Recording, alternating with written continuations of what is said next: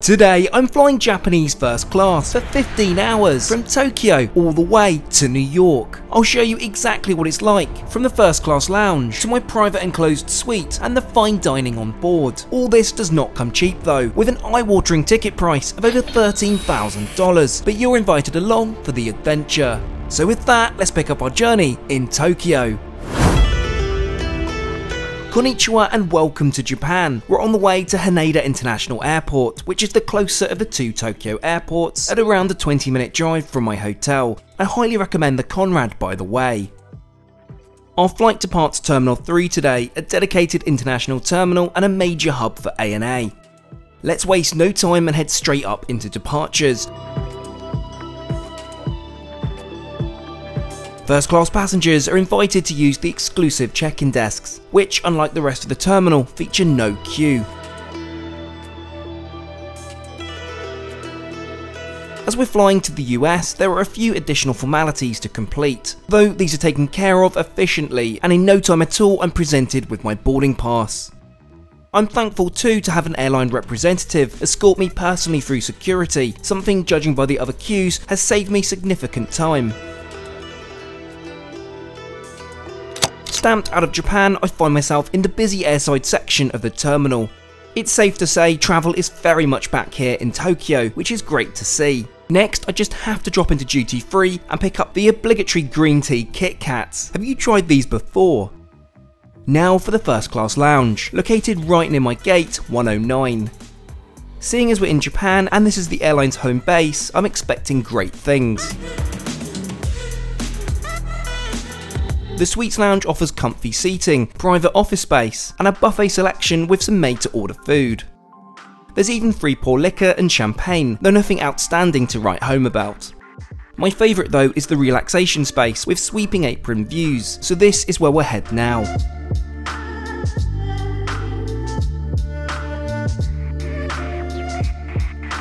Given the proximity to our gate, I can spy our Boeing 777 parked up below us. Overall, I'd say this lounge is quite disappointing. Whilst the made-to-order food looked good, there's no spa, limited shower facilities, a below-average beverage offering, and really just doesn't feel that special. Anyhow, the real magic is on board of course, so let's hotfoot it over to gate 109. It's a full flight with space for over 200 passengers, and the gate is a hive of activity. It's not long to wait though, and within moments the 8 passengers in first class are called forwards. Now we get a proper look at our aircraft, this 4-year-old Boeing 777-300ER. So let's head down the jet bridge and explore.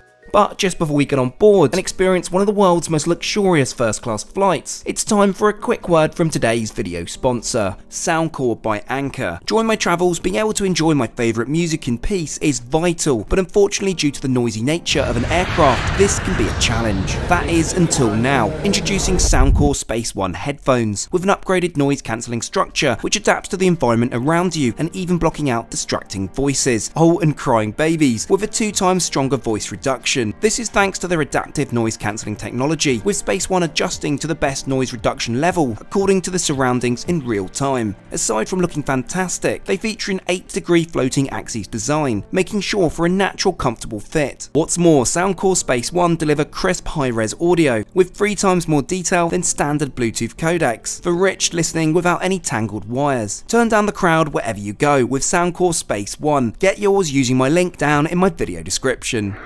I'm warmly welcomed on board and shown over to the far aisle, where my suite 2 Kilo is located. Let's get my luggage stowed then, in my very own overhead bin, and settle into the suite. Not forgetting of course there's ample room in front to stow my rucksack. Wow, first impressions are really quite something. I just can't get over the size of that TV. I'm served a pre-poured glass of champagne, unsure exactly what this is, but I can't say I'm one to say no.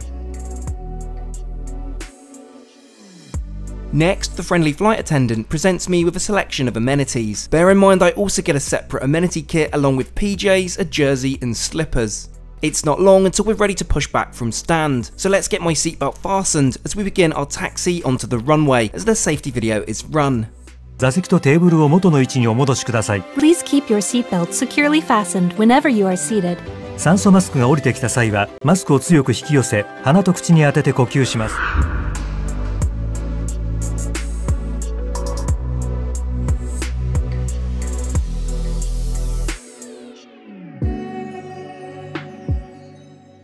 So what route are we flying today then? Over the next 15 hours, we're flying some 7,000 miles across the Pacific Ocean and the international dateline, passing over the entirety of North America, arriving into New York, well, this morning. Yeah, international time zones are an odd one, hey? It's not long before we reach our cruising altitude of 35,000 feet, so let's get that seatbelt off as service springs into action. First order of business is lunch, or well, I'm not even sure what given the time zones. ANA have a dine on demand concept in first class, offering an extensive Japanese menu, as well as international options. But as we're flying a Japanese airline, I absolutely must sample the local cuisine. With my order placed, let's take a proper look around this Boeing 777. In total, there are 212 seats spread across 4 classes of travel. From 112 economy seats with a 34-inch pitch and 13-inch touchscreen monitor to 24 premium economy class seats with a reclining 38-inch pitch and the world's largest premium economy TV screen at over 15 inches. Moving into business class, we have the room, consisting of 64 private business class suites with fully closing doors and ultra-wide seats. Having flown this myself before, I can vouch for it being one of the very best in the sky. Finally, we reach our cabin, first class, aka the suite. There are 8 of such suites here in a 1-to-1 configuration, all featuring a 43-inch 4K TV. I'm seated in the aforementioned 2 kilo, but in truth there's not really a bad seat. Like the room, these feature sliding doors, though they're higher here, and the overall seat features significantly more space. On that note, let's boot the Tims off and get changed into the provided slippers. I make it champagne o'clock, and there are 2 standouts served today, a vintage 2008 Bilcart Salmon and my favourite Krug Grand Cuvée. Naturally, I've opted for the latter. For reference, this retails at around £225 or $280 a bottle. I was going to try and explain the taste in some more detail, but to be frank, I have no idea what I'm talking about, so here's what I found online. Floral aromas of ripe citrus fruits, gingerbread and marzipan. There's even grilled notes of almond paste and limoncello, apparently. To go with the Krug, I'm served an amuse-bouche of dry-cured tuna ham with a sake sauce, squid wrapped in Brussels sprouts, and roast beef. Yes, this isn't a normal flight video, there's going to be a lot of firsts for me today. Now it's time for my appetizer, known in Japanese as sakezuke, sorry for the pronunciation, and rather than the usual caviar, I'll be trying geoduck clam. I didn't really look into this beforehand, but looking at it now, crikey. For reference, it's the largest burrowing clam, which has a mind-blowing lifespan of 146 years. And you know what? It actually tastes delicious, as well as being an excellent source of protein.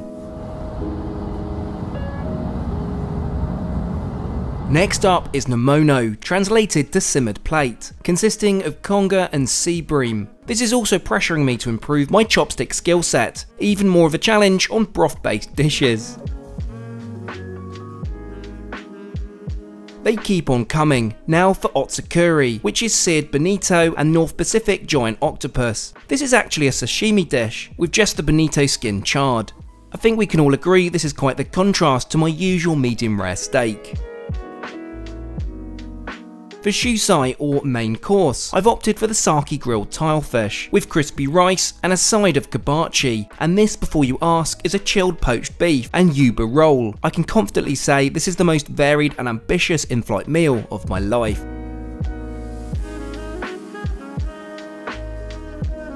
Now for dessert. I'm served macaroon with vanilla, strawberry and pistachio ice cream. Of course, I just have to have the Hibiki 21 whiskey on the side, which just so happens to be a very rare blend. It also happens to cost around $1,300 a bottle. And before I most likely get dismissed for so much ice in my whiskey, this is how it was served, and I must say, it's utterly divine. With dinner service over, I think it's time to change into something a little comfier and explore the sleeping arrangements. We'll head to one of the 2 bathrooms at the very front of the first class cabin. These are kept immaculately clean throughout the flight, and even feature a Japanese style toilet. What I really find staggering is the level of amenities provided, from mouthwash to a body sheet to the amenity kit I'm gifted stocked with pricey Ginza cosmetics. Now trust ANA to come up with a simple yet innovative way to change on board. Introducing the dressing platform, where you can stand to ensure your feet don't touch the bathroom floor when changing. Much better. Let's get my teeth brushed and head back to my suite. I'd also note the lovely crew took my jeans and hoodie to hang up in the wardrobe to prevent them from creasing during my sleep. In my absence, my suite has been transformed into a bed, complete with a mattress topper, duvet and fluffy pillow. Let's get those suite doors shut for the ultimate privacy. Lay back and get some rest.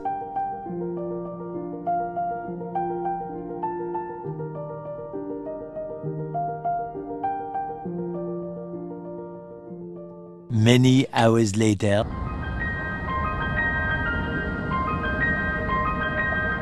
Well, good morning from 35,000 feet. It's actually been morning now for close to 12 hours, given that we've crossed the international date line.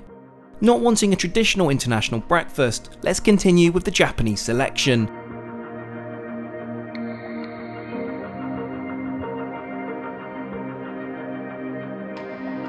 So what have I gone for? Well, of course, for my last Japanese meal, I think it's fitting to choose the ramen, one of my all-time favourite meals.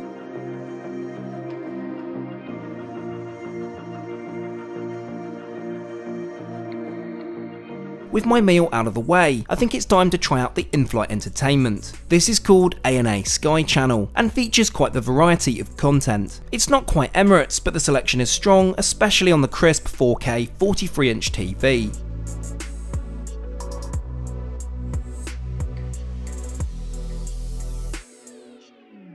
It's not all too long before we'll be starting our descent into New York's JFK, so let's head back to the bathroom and get changed.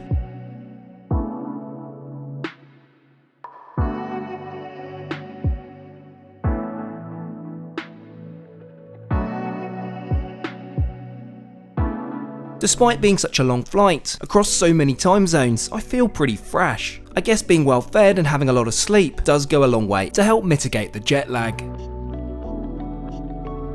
As we prepare for landing, I think it's time to talk cost. How much did this flight cost me? Well, as shown earlier, the retail price of this flight is over $13,000, but I paid nowhere near this. I started my flight in Seoul, South Korea, where I was able to book this for $5,415. In fact, I could have booked this cheaper still by using Virgin Atlantic Air Miles. Providing you find availability, this can be redeemed for 85,000 miles each way, with around $300 in taxes. Availability is sporadic though, and just didn't work for my travel dates, but deals are very much out there if you have the flexibility. Anyway, welcome to New York. That completes our 15-hour journey. Thank you so much for watching, and I'll catch you all again next time.